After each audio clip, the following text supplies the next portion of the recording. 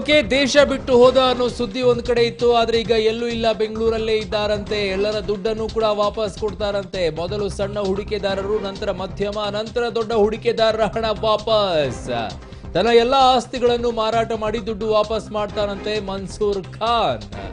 June 15ರೊಳಗೆ ಎಲ್ಲರ ಬಾಕಿ ಪಾವತಿಸ್ತಾನಂತೆ ಮನ್ಸೂರ್ ಖಾನ್. ಇವತ್ತು 11, ಇನ್ನು 4 ದಿನಗಳಲ್ಲಿ ಎಲ್ಲಾ ದುಡ್ಡು ಸಿಗುತ್ತೆ. ಆದ್ರೆ ಬೆಂಗಳೂರಿನಿಂದ ಓಡಿಸೋಕೆ ರೋಷನ್ ಬೇಗ್ ಯತ್ನಿಸಿದ್ದಾರೆ ಅನ್ನೋ ಹೊಸ ಆಡಿಯೋದಲ್ಲಿ ಈಗ ಮನ್ಸೂರ್ ಖಾನ್ ಹೇಳಿಕೆಯನ್ನ ಕೊಟ್ಟಿದ್ದಾರೆ. ಆ ಆಡಿಯೋ ಪಬ್ಲಿಕ್ ಟಿವಿಗೆ ಲಭ್ಯವಾಗಿದೆ. ಪಬ್ಲಿಕ್ ಟಿವಿ ಬಳಿ ಮನ್ಸೂರ್ ಖಾನ್ ನ ಹೊಸ ಆಡಿಯೋದಲ್ಲಿ ರೋಷನ್ ಬೇಗ್ ವಿರುದ್ಧ ನೇರವಾದಂತಹ ಆರೋಪ ಮಾಡ್ತಾ ಇದ್ದಾರೆ. ಬೆಂಗಳೂರಿನಿಂದ ಓಡಿಸಕ್ಕೆ ಯತ್ನಿಸಿದ್ರು ರೋಷನ್ ಬೇಗ್ ಅನ್ನೋದು. ಆದ್ರೆ ಈಗ ಆತ್ಮಹತ್ಯೆ ಮಾಡಿಕೊಂಡಿಲ್ಲ, ಜೀವಂತವಾಗಿರೋದಂತೂ ಕನ್ಫರ್ಮ್ ಆಗ್ತಾ ಇದೆ. ಎಲ್ಲರ ದುಡ್ಡನ್ನು ಕೂಡ ವಾಪಸ್ ಕೊಡ್ತೀನಿ ಅನ್ನೋ ಮಾತನ್ನ ಮನ್ಸೂರ್ ಖಾನ್ ಹೇಳ್ತಿದ್ದಾರೆ. ಮೊದಲು ಸಣ್ಣ ಹೂಡಿಕೆದಾರರು, ನಂತರ ಮಧ್ಯಮ, ನಂತರ ದೊಡ್ಡ ಹೂಡಿಕೆದಾರರ ಹಣ ವಾಪಸ್ ಆಗುತ್ತೆ. ತನ್ನ ಎಲ್ಲಾ ಆಸ್ತಿಗಳನ್ನ ಮಾರಾಟ ಮಾಡಿ ದುಡ್ಡನ್ನ ವಾಪಸ್ ಕೊಡ್ತಾರಂತೆ ಈ ಮನ್ಸೂರ್ ಖಾನ್. ಜೂನ್ 15ರೊಳಗೆ ಎಲ್ಲರ ಬಾಕಿ ಪಾವತಿಸ್ತಾರಂತೆ ಮನ್ಸೂರ್ ಖಾನ್ ಅನ್ನೋದು ಇದೀಗ ಬರ್ತಾ ಇರೋದು. ಆದ್ರೆ ಅವರು ಬೆಂಗಳೂರಿನಿಂದ ಓಡೋಗ್ಲಿ ಅನ್ನೋದನ್ನ ರೋಷನ್ ಬೇಗ್ ಯತ್ನಿಸಿದ್ರು ಅನ್ನೋ ಆರೋಪ ಈಗ ಹೊಸ ಆಡಿಯೋದಲ್ಲಿ ಸಿಗ್ತಾ ಇದೆ.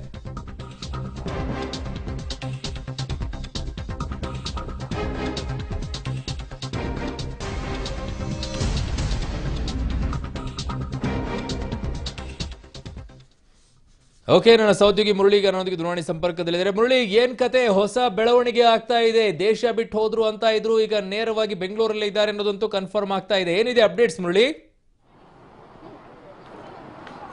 ಖಂಡಿತವಾಗಿ ಅರುಣ್, ಏನಂದ್ರೆ ಎಲ್ಲರೂ ಸಹ ಸಾಕಷ್ಟು ಗೊಂದಲಕ್ಕೀಡಾಗಿದ್ರು. ಇನ್ನು ಮನ್ಸೂರ್ ಖಾನ್ ಏನೋ ದೇಶವನ್ನು ಬಿಟ್ಟೋಗಿದ್ದಾನೆ, ವಿದೇಶಕ್ಕೆ ಸೌದಿಗೆ ಹೊರಟೋಗಿದ್ದಾನೆ, ದುಬೈನಲ್ಲಿ ಆತ ವಾಸ ಮಾಡ್ತಿದ್ದಾನೆ ಅಂತೇಳಿ ಸಾಕಷ್ಟು ಆತಂಕ ಉಂಟಾಗಿತ್ತು. ಜೊತೆಗೆ ಶನಿವಾರ ಸಂಜೆ ಆತ ಬೆಂಗಳೂರನ್ನ ಬಿಟ್ಟಿದ್ದಾನೆ ಅನ್ನೋದ್ರ ಬಗ್ಗೆನೂ ಸಹ ಸಾಕಷ್ಟು ಅನುಮಾನಗಳು ಮೂಡಿತ್ತು. ಜೊತೆಗೆ ಪೊಲೀಸ್ ಅಧಿಕಾರಿಗಳು ಕೂಡ ಆತ ಬೆಂಗಳೂರನ್ನ ಬಿಟ್ಟಿದ್ದಾನೆ ಅನ್ನೋದ್ರ ಬಗ್ಗೆ ಒಂದು ರೀತಿಯಲ್ಲಿ ಕೈ ಬಿಟ್ಟಿದ್ರು, ಆತನನ್ನು ಹುಡುಕೋ ಕೈ ಬಿಟ್ಟಿದ್ರು ಅಂತ ಹೇಳಲಾಗ್ತಿತ್ತು. ಆದ್ರೆ ಈಗ ಪ್ರಸ್ತುತ ಪರಿಸ್ಥಿತಿಯಲ್ಲಿ ಮನ್ಸೂರ್ ಖಾನ್ ಮತ್ತೊಂದು ಆಡಿಯೋನ ಬಿಡುಗಡೆ ಮಾಡಿರುವಂತದ್ದು.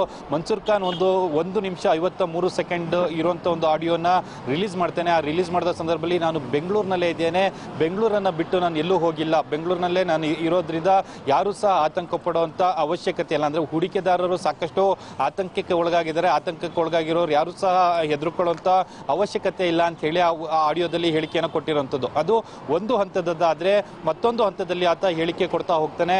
3 ಹಂತದಲ್ಲಿ ನಾನು ಹೂಡಿಕೆದಾರರಿಗೆ ಹಣವನ್ನ ರಿಟರ್ನ್ ಮಾಡ್ತೀನಿ. ಅಂದ್ರೆ ಪ್ರಾಥಮಿಕ ಹಂತದಲ್ಲಿ ಅಂದ್ರೆ ಕಡಿಮೆ ಇನ್ವೆಸ್ಟ್ಮೆಂಟ್ ಮಾಡಿದಂಥವ್ರು ಏನಿರ್ತಾರೆ ಅವ್ರಿಗೆ ಪ್ರಥಮ ಹಂತದಲ್ಲಿ, ಅಂದ್ರೆ ಕಡು ಬಡವರು ಏನಿರ್ತಾರೆ ಅವ್ರಿಗೆ ಹಣವನ್ನ ಮೊದಲ ಹಂತದಲ್ಲಿ ರಿಟರ್ನ್ ಮಾಡ್ತೀನಿ, ಮತ್ತು ಮಧ್ಯಮ ವರ್ಗದವ್ರಿಗೆ ಮತ್ತು ಶ್ರೀಮಂತ ವರ್ಗದವ್ರಿಗೆ ಅಂದ್ರೆ 3 ಹಂತದಲ್ಲಿ ನಾನು ಹಣವನ್ನ ರಿಟರ್ನ್ ಮಾಡ್ತೀನಿ ಅಂತ ಹೇಳಿ ಆತ ಹೇಳಿಕೆಯನ್ನು ಕೊಟ್ಟಿರುವಂತದ್ದು. ಮತ್ತೆ ರಾಹಿಲ್ ಅಂತ ಹೇಳಿ ಏನು ಒಬ್ಬ ವ್ಯಕ್ತಿ ಇದ್ದಾನೆ, ಆತ ಇವತ್ತು IMA ಜ್ಯುವೆಲರ್ಸ್ ಕಚೇರಿ ಏನಿದೆ, ಪ್ರಧಾನ ಕಚೇರಿ ಏನಿದೆ ಬೋರಿಂಗ್ ಹಾಸ್ಪಿಟಲ್ ಮುಂದೆ, ಆ ಕಚೇರಿಗೆ ಬರ್ತಾನೆ.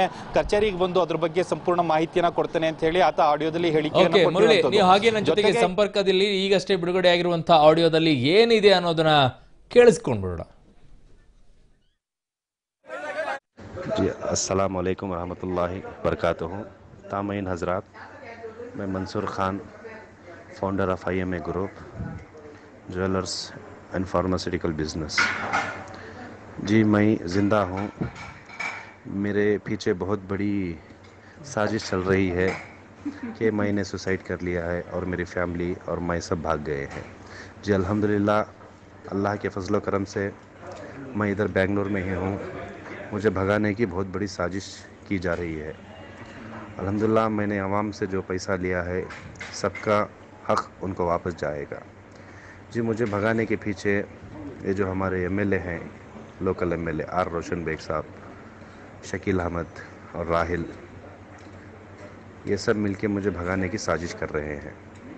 जी सबका असेट्स मैंने जिन जिन लोगों से पैसा लिया है इन्वेस्टमेंट के थ्रू, इन्वेस्टमेंट जो करके हैं मुझसे, मैंने उनकी सबकी शक्ल डायमंड्स, प्रॉपर्टीज़, ज्वेलरीज में इन्वेस्ट किया है। अल्हम्दुलिल्लाह, हमारा करंट सिचुएशन, इसको जो एक माहौल पैदा किया है हमें भगाने के लिए, ये सब गलत है। इसमें बड़े बड़े लोगों का हाथ है। जी मैंने जिन जिन से पैसा लिया है सबको वापस दूंगा। मेरे पास कितना असेट्स, कितना ज्वेलरी, कितना डायमंड्स, इस सब का डिटेल्स मैंने राहिल साहब को दिया है। आज शाम को 5 बजे मैंने समद हाउस में मीटिंग रखी है। आप राहिल साहब इन सब से मुखातिब होंगे। अब जो बात कर रहे हैं राहिल साहब से कर लीजिए। इंशाल्लाह आज तो 10 तारीख है, मैं 15 तारीख तक सबके पेमेंट्स क्लियर कर दूंगा, पहले छोटे, बाद में मीडियम, बाद में बड़े। जी आप इत्मीनान से रहिए, कोई भी कुछ भी टेंशन मत लीजिए, अच्छी बात है। जी चलो शुक्रिया, अस्सलाम वालेकुम। मैं इधर ही हूँ बेंगलोर में। अस्सलाम वालेकुम। जी अस्सलाम वालेकुम रहमतुल्लाहि बरकातहू। तामीन हजरात, मैं Mansoor Khan, founder of IMA group, jewellers and pharmaceutical business. जी मैं ज़िंदा हूँ, मेरे पीछे बहुत बड़ी साजिश चल रही है कि मैंने सुसाइड कर लिया है और मेरी फैमिली और मैं सब भाग गए हैं। जी अल्हम्दुलिल्लाह, अल्लाह के फजल करम से मैं इधर बेंगलोर में ही हूँ। मुझे भगाने की बहुत बड़ी साजिश की जा रही है। अल्हम्दुलिल्लाह मैंने आवाम से जो पैसा लिया है सबका हक़ उनको वापस जाएगा। जी मुझे भगाने के पीछे ये जो हमारे MLA हैं, local MLA are Roshan bag साहब, शकील अहमद और राहिल, ये सब मिलके मुझे भगाने की साजिश कर रहे हैं। जी सबका असेट्स मैंने जिन जिन लोगों से पैसा लिया है इन्वेस्टमेंट के थ्रू, इन्वेस्टमेंट जो जो करके हैं मुझसे, मैंने उनकी सबकी शक्ल डायमंड्स, प्रॉपर्टीज़, ज्वेलरीज में इन्वेस्ट किया है।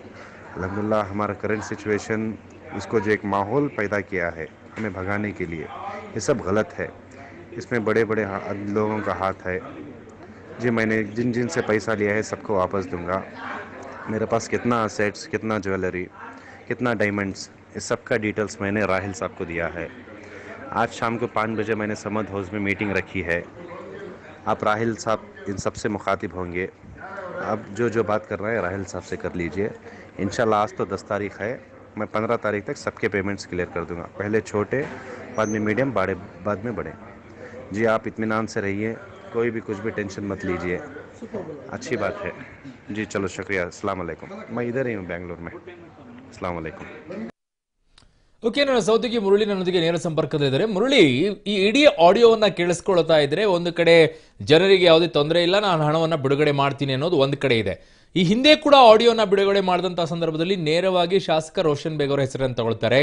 ಈಗಲೂ ರೋಷನ್ ಬೇಗ್ ಅವರ ಹೆಸರನ್ನ ತಗೊಳ್ತಾ ಇದ್ದಾರೆ. ಸರ್, ಟಾರ್ಗೆಟ್ ಇಸ್ ರೋಷನ್ ಬೇಗ ಅಥವಾ ಸರ್ ಪರ್ಟಿಕ್ಯುಲರ್ ಇಟ್ಸ್ ಗೇಮ್ ಅಂತ ಏನಿದು ಆಕ್ಚುಲಿ? ಸ್ಪಷ್ಟವಾಗಿ ಗೊತ್ತಾಗ್ತಾ ಇರೋಂಥದ್ದು ಮನ್ಸೂರ್ ಖಾನ ಎರಡು ಆಡಿಯೋ ತುಣುಕುಗಳಲ್ಲೂ ಸಹ ಇದೇ ಹೇಳಿಕೆಯನ್ನು ಕೊಡ್ತಾ ಇರೋಂಥದ್ದು. ಮೊದಲ ಹೇಳಿಕೆಯಲ್ಲಿ ಅಂದರೆ ಮೊದಲ ಆಡಿಯೋ ಏನಿತ್ತು ಅದರಲ್ಲಿ ಒಂದು ಹೇಳಿಕೆಯನ್ನು ಕೊಡ್ತಾನೆ. ಹೇಳಿಕೆಯನ್ನು ಕೊಡೋ ಸಂದರ್ಭದಲ್ಲಿ 400 ಕೋಟಿ ಹಣವನ್ನು ನಾನು ರೋಷನ್ ಬೇಗ್ ಅವರಿಗೆ ಕೊಟ್ಟಿದ್ದೀನಿ, ರೋಷನ್ ಬೇಗ್ ಹಣವನ್ನು ಕೇಳಲಿಕ್ಕೆ ಹೋದರೆ ನನ್ನನ್ನು ಕೊಲೆ ಮಾಡೋ ಪ್ರಯತ್ನ ಮಾಡ್ತಿದ್ದಾರೆ ಮತ್ತು ನನ್ನ ಕುಟುಂಬದವ್ರಿಗೂ ಸಹ ಕೊಲೆ ಮಾಡೋ ಪ್ರಯತ್ನ ಮಾಡ್ತಿದ್ದಾರೆ ಅಂತ ಹೇಳಿ ಆತ ಒಂದು ಹೇಳಿಕೆಯನ್ನು ಕೊಟ್ಟಿದ್ದ. ಜೊತೆಗೆ ಜೀವ ಬೆದರಿಕೆ ಇದೆ ಅಂತಲೂ ರೋಷನ್ ಬೇಗ್ ಅವ್ರ ಕಡೆಯಿಂದ ಜೀವ ಬೆದರಿಕೆ ಇದೆ ಅಂತಲೂ ಸಹ ಹೇಳಿಕೆಯನ್ನು ಕೊಟ್ಟಿರೋಂಥದ್ದು. ಆದರೆ ಇವತ್ತು ಮತ್ತೆ ಒಂದು ಆಡಿಯೋನ ಕೆಲವೇ ಕ್ಷಣಗಳ ಹಿಂದೆ ಅಷ್ಟೇ ಒಂದು ಆಡಿಯೋನ ಆತ ರಿಲೀಸ್ ಮಾಡಿರುವಂಥದ್ದು. 4:50 ಸಂದರ್ಭದಲ್ಲಿ ಒಂದು ಆಡಿಯೋ ರಿಲೀಸ್ ಅನ್ನ ಮಾಡ್ತಾನೆ. ಆಡಿಯೋ ರಿಲೀಸ್ ಮಾಡಿದ ಸಂದರ್ಭದಲ್ಲಿ ಮತ್ತೊಂದು ಹೇಳಿಕೆಯನ್ನು ಕೊಡ್ತಾನೆ. ರೋಷನ್ ಬೇಗ್ ಅವರು ನನ್ನನ್ನು ಬೆಂಗಳೂರನ್ನ ಬಿಡಿಸೋದಕ್ಕೆ ಒಂದು ಪ್ರಯತ್ನ ಮಾಡ್ತಾ ಇದ್ದಾರೆ, ಬೆಂಗಳೂರನ್ನ ಬಿಡಿಸೋ ಪ್ರಯತ್ನದಿಂದಲೇ ಅವರು ಈ ರೀತಿ ಕೆಲಸವನ್ನ ಮಾಡ್ತಾ ಇದ್ದಾರೆ ಅಂತೇಳಿ ಮತ್ತೆ ರೋಷನ್ ಬೇಗ್ ಅವ್ರಿಗೆ ಡೈರೆಕ್ಟ್ ಆಗಿ ಟಾರ್ಗೆಟ್ ಅನ್ನ ಮಾಡುವಂಥದ್ದು. ಅಂದ್ರೆ ಈ ಎರಡನೇ ಆಡಿಯೋದಲ್ಲಿ 1 ನಿಮಿಷ 53 ಸೆಕೆಂಡ್ಗಳ ಆಡಿಯೋ ಏನಿತ್ತು ಅದರಲ್ಲಿ 3 ಅಂಶಗಳನ್ನ ಹೇಳ್ತೇನೆ. ಒಂದು ಹೂಡಿಕೆದಾರರಿಗೆ ಇರ್ಬೋದು, ಜೊತೆಗೆ ನಾನು ಆತ್ಮಹತ್ಯೆ ಮಾಡಿಕೊಂಡಿಲ್ಲ ಅನ್ನೋದನ್ನ ಸ್ಪಷ್ಟಪಡಿಸುವಂಥದ್ದು ಇರ್ಬೋದು, ಜೊತೆಗೆ ಇನ್ನೊಂದು ರೋಷನ್ ಬೇಗ್ ಅವರ ವಿರುದ್ಧ ಮತ್ತೆ ಆತ ಟಾರ್ಗೆಟ್ ಮಾಡಿರುವಂಥದ್ದು ಸ್ಪಷ್ಟವಾಗಿ ಗೊತ್ತಾಗ್ತಾ ಇದೆ. ಅಂದ್ರೆ ರೋಷನ್ ಬೇಗ್ ಅವರು ಬೆಂಗಳೂರನ್ನ ಬಿಡಿಸೋದಕ್ಕೆ, ಅಂದ್ರೆ ಈ ಭಾರತ ದೇಶವನ್ನೇ ಬಿಡಿಸೋದಕ್ಕೆ ಸಾಕಷ್ಟು ಪ್ರಯತ್ನ ಮಾಡ್ತಾ ಇದ್ದಾರೆ ಅಂತೇಳಿ ಮತ್ತೆ ನೇರ ಆರೋಪವನ್ನ ಮಾಡಿರುವಂಥದ್ದು ಸ್ಪಷ್ಟವಾಗಿ ಗೊತ್ತಾಗ್ತಾ ಇರುವಂಥದ್ದು. Arun, okay Murali, something is wrong ಅಂತ ಅನಿಸ್ತಾ ಇದೆ. ಪೊಲಿಟಿಕಲ್ ಗೇಮ್ ಅಂತ ಏನಾದರೂ ಇದರಲ್ಲಿ ಇನ್ವಾಲ್ವ್ ಆಗ್ತಾ ಇದೆಯಾ ಅನ್ನೋ ಅನುಮಾನ ಕೂಡ ಎಡೆ ಮಾಡಿಕೊಡ್ತಾ ಇದೆ. ನೋಡೋಣ ಏನು ಬೆಳವಣಿಗೆ ಆಗುತ್ತೆ ಅಂತ ಹೇಳಿ. ನಿಮ್ಮೆಲ್ಲ ಮಾಹಿತಿಗೆ ಧನ್ಯವಾದಗಳು ಮುರಳಿ.